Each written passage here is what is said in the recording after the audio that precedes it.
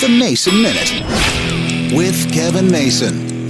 It's another hot weekend here in Nashville. In fact, it's been really warm lately. We've kind of gone up and down in the temperatures. That's okay. But this weekend is the one weekend I stay inside no matter what the weather. It's because time trials, the qualifications at the Indianapolis 500 have started this weekend. They started yesterday, they wrap up today, and I know you really have to be a race fan to sit there and watch, one car go around in a circle. It's something that's always excited me. I used to listen to it on the radio, and there's just something magical to me about Indy. And then when I moved to Indianapolis, it made it even more so. I don't care that the Indy 500 stars aren't as big as what they were in the days of Mario Andretti or AJ Foyt or the Unser brothers. It's still something very cool, and I know now that I've actually been to the track, really just how cool it is. But to me, I make sure to check my TV, I make sure I got my DVR set, and I'm still going to be here sitting by the TV in probably 90-degree heat watching what's going on the racetrack. There's something about racing in the month of May that still excites me to this day. And I really do wonder, when did all that start? Because it goes back as far as I can remember.